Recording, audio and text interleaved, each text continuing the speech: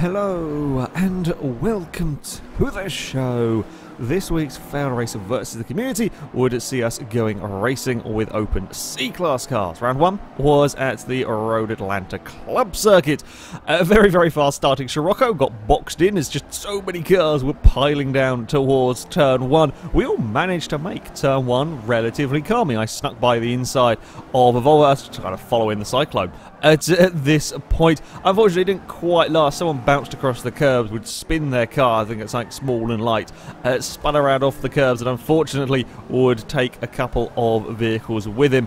But everybody else made it through this opening lap okay as we come to this very long right-hander through here. I was carrying great speed in the Holden. These Commodores, there were quite a few of them in this race. Commodores were really rather fast cars as I sweep around the outside of the Cyclone, and that's where you want to be. I'll put you on the inside for this chicane, but it is kind of solidly 2x2 into the chicane. A little bit of a hurry-up bump from the Nissan. I'm stuck on the outside, and I get boxed in this time behind a Dart and a Brat, and there's a wheel on the grass, and I get mugged by absolutely everyone. It didn't take long before the field I gave it a little bit more strung out, kind of like these long trains were forming. I unfortunately would get turned around and dropped down to the back, but other Commodores were showing their worth as we run up towards the final corner. And Nissan's getting brave, trying to find a way around the outside of the Cyclone and makes it stick as well. And that final turn, that is a brave position to go for an overtake. The Holden we're following here has a big dive at turn 1 up the inside of the Scirocco. The Scirocco's not giving up yet. I mean, you can hold it around the outside of turn 1. It's not the nastiest of corners, turn 1 here. And if you do, though, you will often get stuck on the outside at the top of the hill, which is not really an ideal place. The Commodore pushes it a little too much, runs across the grass. The Scirocco is still fighting back, and there's, I think there's some Eclipse joining in as they run down the hill, but they sort themselves out, and everybody gets through cleanly. This was a little bit further back, a Subaru Brat versus a Honda Civic. An unusual battle between these two vehicles. The Brat getting stuck on the outside of that really very long corner. It's got pretty decent speed. He keeps it there alongside the background of Volvo and a Clio are having a fight. I think these two are catching up to another Volvo as well down towards the chicane. The Subaru goes to the inside, just the tiniest of touch. The Subaru is sliding, trying to cut back to the inside of the Civic. Can't quite get his car in the position that he wants to, and then we come towards this final turn again. The Subaru sliding, trying the outside of that final corner is not a position you really want to be in, and wisely the Subaru doesn't really force the point. You're much better off trying to get a good run out of there, get up the inside into turn 1. That's where the Subaru was trying to put his car. I don't think he quite had the brakes to really fight with the Civic in the end. The Honda can run it around the outside and will keep hold of the position, but all the meantime they're slightly catching up to the Volvo, and there's a big old fight going on behind. There was a little bit of a Cyclone train going on. The Cyclone was proving a little bit difficult to overtake, so the Holden, the Eclipse, the Scirocco, and now an Alfa Romeo were all punched together. That's a pretty nasty looking pack of cars. While up ahead, the Clio and a Nissan are having a fight. It's 3 wide into the chicane. The Alfa gets up the inside. There is just not quite enough room for all of the cars. The Scirocco gets brave around the outside and gets hung out to dry and has absolutely nowhere to go. The Eclipse is going to get him back. And while these lot here are all fighting so much, the Cyclone can bugger off up the road. The Alfa's got 3 of them in that chicane. The Alfa got past 3 of them. It'll be his turn to go on the offensive against the Cyclone. As I said, I was unfortunate getting spun out and would drop through the field, but me and this grey Commodore were very quickly making our way back up to this rather large squabbling pack. Of course, when they're fighting as hard as they were there, yeah, it's quite easy to make up time when you're running in clean air. The Cyclone was eventually dropping positions. The Eclipse was past, now the Scirocco was past, and now 2 Commodores were coming to have a go as we come up towards this final corner. I may have ran a little bit wide out there. It's very easy to do that and get it horrendously wrong on the grass here. The Commodore that we're following gets up the inside. Great run out of that final turn. Gets himself to the inside for turn 1. The Scirocco's on the outside. The Cyclone gets boxed in. I sweep around the outside of the Cyclone. I'm around the outside of the Volkswagen and very nearly get the outside of the Commodore as well. This is what I was talking about earlier. You don't really want to be stuck on the outside at the top of the hill. I make it stick, but you have to take such a tight line across the top that you end up being a little bit slow as you come down the other side. I very nearly got all three of them in one corner. I just couldn't quite make it stick. In the end, I think I made a little mistake across the curb that would dump me out a little bit wide. That would put the grey Commodore to the front of this group, and I was still battling my way around with a Scirocco. There was lots of good racing with these cars here at Road Atlanta as we come down towards the chicane. Yet again, I'm on the inside and there is nothing that the Volkswagen do to fend off the Commodore. At the front, it was another Holden that was leading the way, but he was coming under increasing pressure from this Infinity. An unusual car. I don't think we've ever seen one of these run in a versus the community before. But yeah, he was up there fighting for the lead with a better run out of this final turn. He gets himself to the inside. I mean, this is a testament just how fast these Commodores are. They were really very good cars throughout the field. The Infinity, though, gets himself to the inside. Would manage to get the pass down on the Holden. Just couldn't quite do a huge amount. But these guys would remain close for most of the remainder of the race. So yeah, the Commodores had been an impressive vehicle. Back, the Silvia gets a little bit on two wheels. Not really what you want to be doing. It's also a very peculiar place to see a car on two wheels. You don't normally get cars going up on two wheels through that part, but yeah, Silvia got herself in a little bit of trouble for that moment. The Clio V6 is having a look at this and can't quite go around the outside. If you can hold it around there, you'll be on the inside for the second part of the chicane, but the Renault not quite got the grip to make that particular move work. So yeah, the Nissan would keep its position. The Silvias were proving to be pretty damn fast at the front, and it was the Infinity that would go on to take victory. I think a little mistake from the Commodore would drop him back on this final lap. He threw everything trying to get past the Infinity again, but couldn't quite make it work. Yeah, the Infinity would take victory from the Commodore in second, and I believe an Eagle Talon had a very quiet race, would come home in third. It had been a thoroughly enjoyable race, even with a little spin from me. It had been a thoroughly enjoyable race. Our second race would go to the Silverstone International. Unfortunately, one of the cars would get stuck on the grid. He'd get stuck in the loading screens, and yeah, that would cause a little bit of chaos further back. Nothing you can do about that when Forza decides to mess around a bit as we run through these first quarters here. It's always a bit scary on these opening laps when you're going so quickly through these really rather fast change of direction. The MR2 we're on board with has a big dive up the inside, gets a fantastic run and kind of avoids everything to cut his way through the order. Further back, I believe it might have been a Lancia Fulvia spun across one of the curbs, again causing a little bit of mayhem for people to navigate. This MR2 had done a really good job getting up to third from the start, although he was immediately under pressure as we come down this very long straight from an El Camino, as you can imagine. The El Camino, very quick car in a straight line. So yeah, that would get past the MR2, but as soon as we came into a corner, sorry, got up to fourth, there's another car sneaking around at the front there. Yeah, as soon as we got to the corner, of course, the MR2 would find a way back past. This was the battle for the lead. It was between an unusual pair of a Mustang King Cobra and a Datsun 510. The Datsun was very fast in a straight line, ridiculously fast in a straight line. As you can see from the fact it's still got white wheels on and by just how skinny the tyres are, that's, yeah, pretty much just all power parts of that Datsun, and monumentally quick in a straight line. Nothing could touch it down these straights. The problem was it was an absolute handful through the corners. So yeah, you can make up huge time on the straight, but the second we get to a corner, here comes the King Cobra again, having a look, trying to find a way past. But it is quite difficult because the Datsun can have such a huge lead by the time it does come to the next corners. In the end, though, there was only so much the 510 could do. Trying to keep that car on the road, it was so difficult to get it through the corners that the Mustang would manage to just kind of break the chain, essentially. Could get far enough ahead through the corner so that when it came to the straight, all of that Datsun's power just didn't quite work. Again, we're going up towards turn one here. The Datsun is just that little too far back to really have a look through there.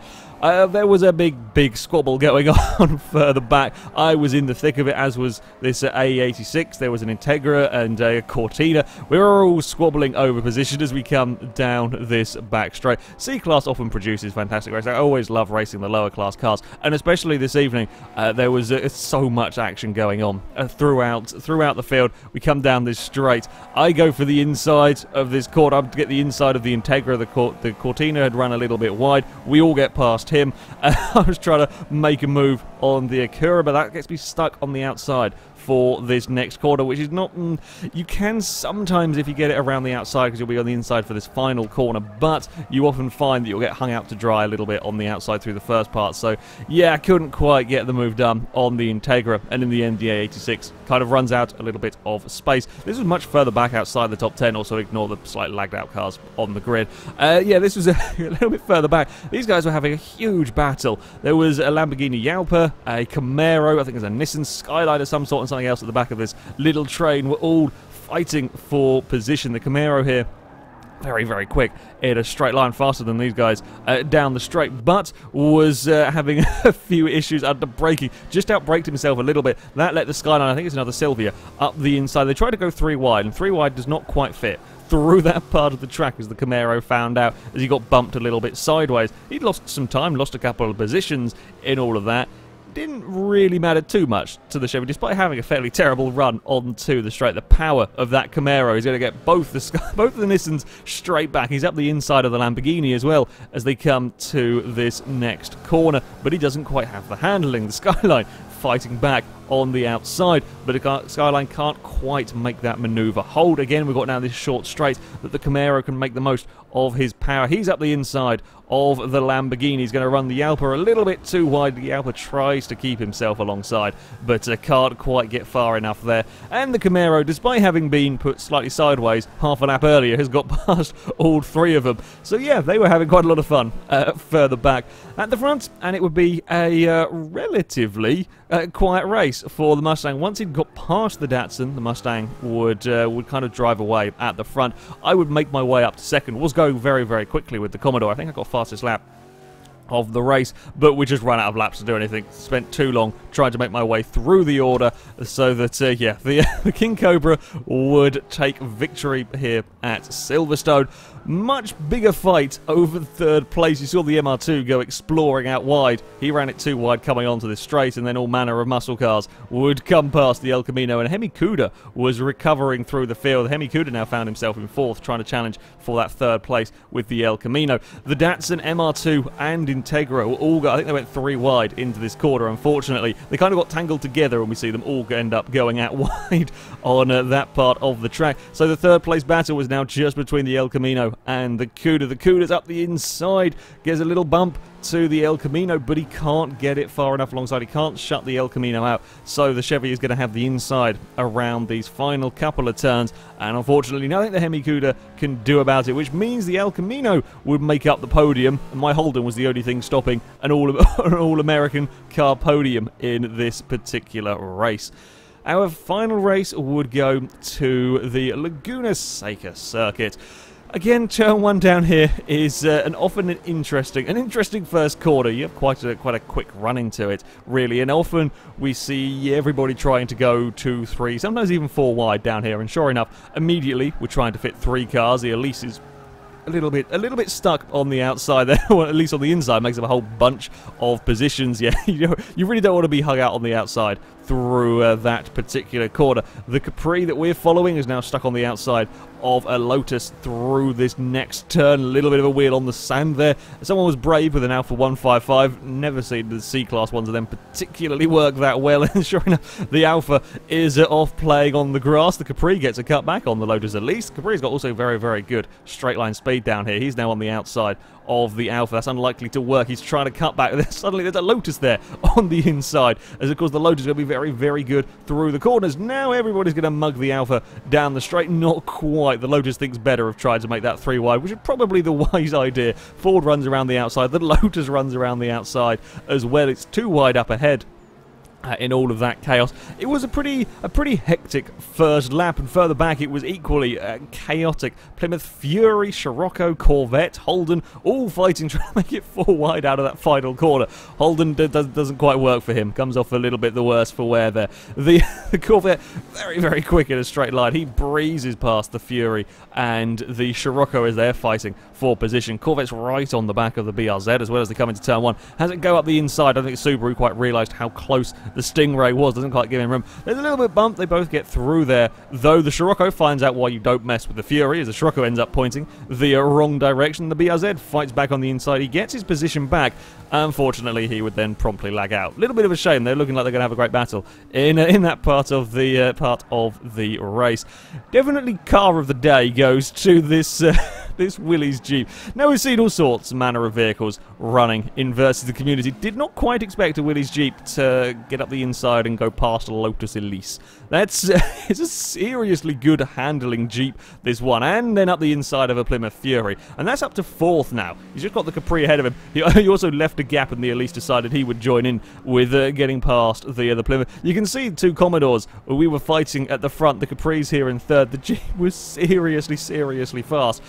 Around the corners, at least. In the straights, it was absolutely mugged by everything. You know you're in trouble when a Lotus Elise is going quicker than you in the straights. The Lotus is to the inside. Up at turn 1, I'm to the inside of the Commodore at the front through this first corner. But yeah, the Jeep may have dropped back behind the Lotus momentarily. Lotus pushes it a little bit too much on the exit of that corner. As you saw at the front, there was a massive battle going on between us 2 Commodores. We were trading places quite a lot. I got myself in a little bit of trouble. I was a little bit too slow around the top of the hill up towards the corkscrew. That allowed the Commodore to sneak around the outside, and he could get the job done coming through the corkscrew. The Jeep, though, he was in the mix. He got to the inside, would make his way up to 3rd, getting past the Capri. Capri would fight back, though, through the next corner. The Jeep couldn't quite make the manoeuvre stick. He was just lacking that straight line speed as we run up towards the final turn. He's pretty much 2x2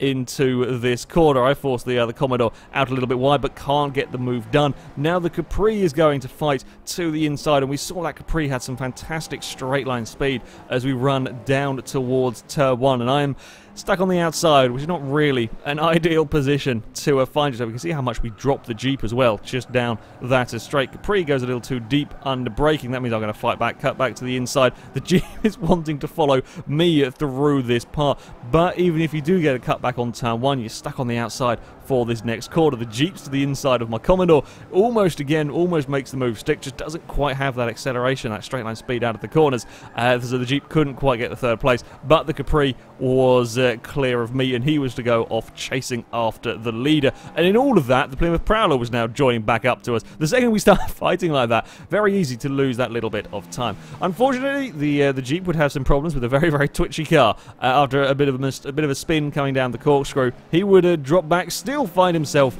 in some battles. Yeah, it was definitely a very unlikely, incredibly fast car. The thing with it was that you really had to keep your momentum up as he tangles with a Commodore trying to fit too many cars. The Elise gets the pair of them. Yeah, if you kind of lose momentum in the Jeep, because it has so little in the way of straight line speed, you can kind of quite easily lose a lot of positions as the Fury would make his way through the group. At the front, an unfortunate lag incident would see the Capri fired off the track and dropped back from this battle for the lead. But yeah, we were doing this pretty much every single lap. This is how the how the fight for the lead was going, as I got myself to the inside this time as we run into turn 1, but I just can't quite stop it. Run a little bit too deep through that first corner, but it doesn't really bother me too much. As you saw when I was fighting with the Capri, if you run a little wide through turn 1, someone does a cut back to the inside. It's not necessarily a bad thing, because you can get to the inside for this next corner, and it's very tough to go around the outside of these particular turns. These are not turns you really want to be stuck on the outside of. So once you get to that inside, once you can defend your line, that's where you really want to be, on that part of the track. But neither of us could really break the chain. I was quicker through the second part of the lap. The other Commodore was much faster through this first part of the lap. So we just had this constant battle going on. And now I've managed to get myself stuck on the outside. For the other corner, you really don't want to be stuck on the outside. I have to give space to the vehicle on the inside, and sure enough, he would get the pass done. I tried to keep my car there, and now we come into the bit of the track that I preferred. And this battle just went on and on between us, this constant sort of backs and forth between the lead. As we came onto the final lap, a little bit of contact between us two Commodores had meant the rest of the pack had caught us. The Capri was back, the Prowler was there, the Corvette was in the mix watching as well, as I continued to try and find my way past. I tried the outside. That is not a normal place to try and get an overtake. I gave it a go though, couldn't quite make it stick. It's absolutely nose to tail. As we come up towards this final corner, I was determined to have a go at this last turn. He left space on the inside. I had a big dive, but I couldn't quite get it stopped. And the Capri gets the cutback on both of us and gets the acceleration. That Ford with such good straight line speed would get the pair of Commodores as we came across the line. I would end up finishing third. The Prowler fourth, the Corvette in fifth in all of that. It was a fantastic final couple of laps with these cars. Yeah, certainly the battle at the front was by far the most exciting in this race. Further back, not a huge amount happened until the final lap. These guys got very close on the last lap. An RX-7 Buzzbox and I believe the Subaru BRZ. We were up towards the final corner there. Subaru thought about having a go, couldn't quite make it work. The Mazda ran a little bit wide anyway, and now we've just got a drag race towards the line, but the Subaru not quite got the straight line speed to do too much about the RX-7 there. Yeah, the battles at the front were really quite intense with the Laguna Seca race there. Yeah, these C-Class cars were a lot of fun. Awful lot of good action. This one I had a lot of fun with the Commodores. They did prove to be very quick cars, those Holdens. So yeah, a very decent choice of C-Class car. Anyway, that is it for this week's Versus the Community. The next one shall be held on Thursday, the 10th of December. We are going to be running A-Class British cars. If you want to sign up and take part, then you can go to our forums. There will be a link in the description. Find the FailRace versus the Community section, and you can sign up in there. But that is it from me. Thank you very much for watching, and until next time, goodbye.